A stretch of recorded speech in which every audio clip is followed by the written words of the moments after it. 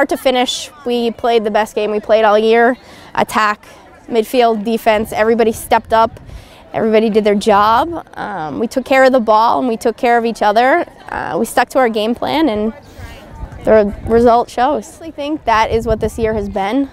We've been up and down all year. We've had a lot of overtime wins, overtime losses, and we've dealt with some injuries late. So the resiliency on this team, that pretty much defines us at this point.